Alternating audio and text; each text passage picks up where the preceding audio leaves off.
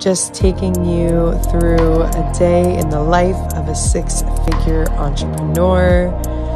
I spend my mornings with my baby girl, loving on her. After I drop her off at the sitter, creating some content. And going to the beautiful yoga studio to connect with my mind and body.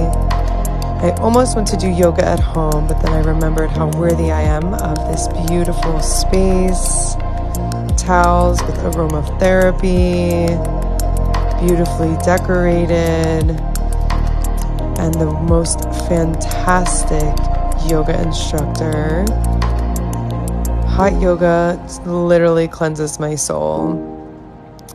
This space is so beautiful. So grateful that this exists. Creating more content before I head to lunch. Got myself some wonderful, yummy chili at the Napa Valley Grill. And then went to get my baby all washed up.